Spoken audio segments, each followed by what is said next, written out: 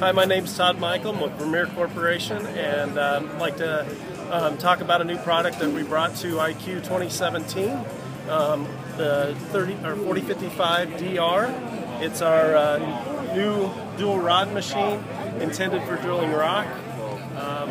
So we're going to want to talk about a few of the real key features. First of all, I want to mention that this machine is built off a common platform, very similar to our 2440 Series 3 and our 4055 Series 3. It's really built off of those platforms, and so very reliable machines, built upon that platform for great reliability and ease of use. So one of the things I'd like to share is we always kind of like to talk about our common controls. The machine's going to operate very much like a dirt machine. Unlike our original 3650DR that was kind of complicated for rod exchange, we've taken that complexity out, reduced the steps to about half what it took to do that. And really, if you have a dirt drill operator, they can operate this machine and be pretty comfortable in operating it in a really short time, like 10-15 minutes of rod exchange, and you'd have that down. So really ease of rod connection. But the main thing on this machine we really want to talk about is its versatility. It is as we say, a dual rod machine, but we will be able to drill dirt, loamy soils, as it was a dirt machine, as if it were a dirt machine. There are some limitations in rod bending, but it's still capable of doing that type of work. The next thing is we're able to do broken formation, cobble, rock, from soft rock to on up into harder rock. The intent is this is not just a pilot bore machine.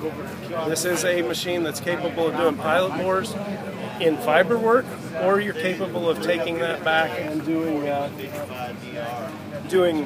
pullback. So if you want to do an 8 or 10 inch product and pull a 12, 14, 16 inch hole opener, this machine has the capacity to do that. So some of the things that makes it really versatile is what we've done with our drill rod. So we wanted to make sure we had really good fluid capacity through the drill rod, not just in mud. Yes, mud when you're running roller cones or PVC type bits on the RH15 rock head, but also if you want to put an air hammer on for drilling that hard rock, we're capable of getting good airflow down there to supply to the hammer. So, we've done some testing with Mincon on that, and capable of really drilling some pretty hard rock, fairly productive, and been out to distances that we just didn't see air restriction and performance of the hammer dropping off.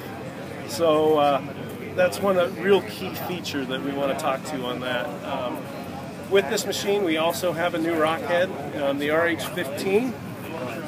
It's a completely redesigned drill head, capable of 1,500 foot-pounds of torque, which is what the drill will produce on its inner rod.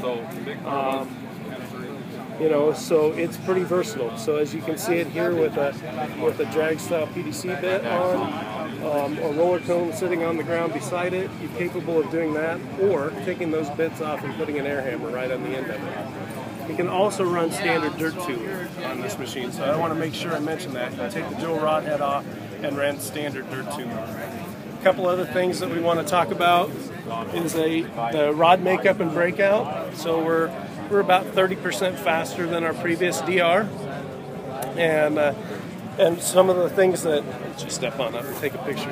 One of the things that we really wanted to give was still the automated stop points that you have for standard machines for breaking out rod, but we also wanted to give the operator the ability to see down in the vise and see the joint. So they were really comfortable with the make and breakup is. We do carry 500 feet of rod on this machine, so unlike the rock drills in the marketplace that we will be competing with, the rod capacity is much higher, so it limits the amount of labor it has to exchange rod and add rod to the box, and we feel that's a real advantage to customers that are out there drilling 500 plus feet. Even at 600 feet now we're limiting, you only have to add 10 rod instead of having to add an entirely new rod box to get out that same distance. So unlike other kind of dual rod machines in this path, you know, as I mentioned, this isn't just a pilot bore machine. In some cases, those machines have pulled in rod from other machines so they could do the hole opening. One of the things, as I mentioned earlier, we wanted to make sure you could pull hole openers and reamers back, and so our outer rod torque is 5,500 foot-pounds, and our onboard fluid capacity of 70 gallons a minute, which you can get down the rod with very little restriction, allowing you to have really good performance in pulling hole openers as well. There again, a lot of the same features that we've always offered. Auto greasers, the auto stops on the rod, breakout, makeout, are very common rod loader design that's been very reliable and well accepted in the industry. And I guess the last thing I'd like to really mention is availability of this whole machine will be